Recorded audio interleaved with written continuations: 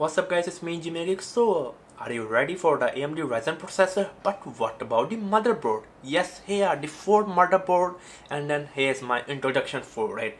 So these, I'm not going to talk about name, I'm just going to talk about the 4 chipset of the motherboard. So the AMD X370, which is going to cost you more than 129 if you're going to buy from Asus MSI or Gigabyte.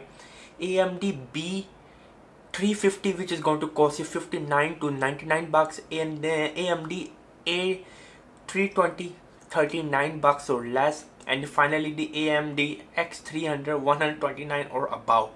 So all of these motherboard have overclocking, the chipset have overclocking, but if you are going to buy the AMD A320, again I'm repeating, AMD A320 chipset motherboard do not have overclocking, so you cannot overclock. So if I were you, I will go with the AMD A320 if I'm not going to do any kind of overclocking, or I'm just buying the entry level Ryzen processor. For like 39. Yes, I know there will be like Chinese brand motherboard for like 20 bucks, 30 bucks. I know about that. But if you're going to buy like a brand name, recognizable brand name, MSI, Asus, then this is the cheapest motherboard you can get.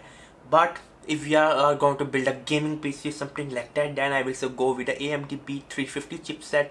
For video editing, for video rendering, you need like multiple lanes, PCIe lane, that kind of stuff. Then go with the AMD X370. Also, the AMD X370 come in an ATX form factor. So you cannot put it like on a Mini-ITX case or Micro-ITX case.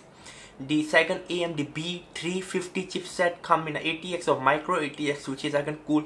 But if you are building something smaller, compact, the AMD A320 come in a Mini-ITX or Micro-ITX. But remember, AMD A320 cannot be enabled. It do not have overclocking enable feature. And the AMD X300 come in a Mini-ITX case.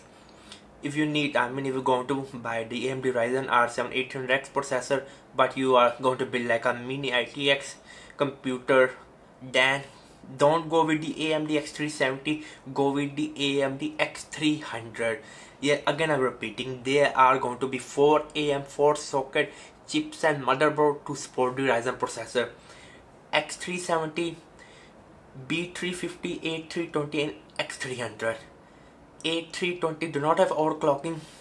X370 only have ATX form factor motherboard. If you need the best of the best, so then go with the X300. But X300 motherboard will be a little bit delay. We do not have any release that for like the rest of the 3. We know it's going to be released simultaneously with the R7 processor launch. So what do you think about that? Is your old dying geek is alive again?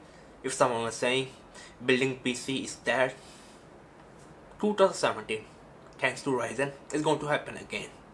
If you have any question, email, description. So yeah, that's all. Bye.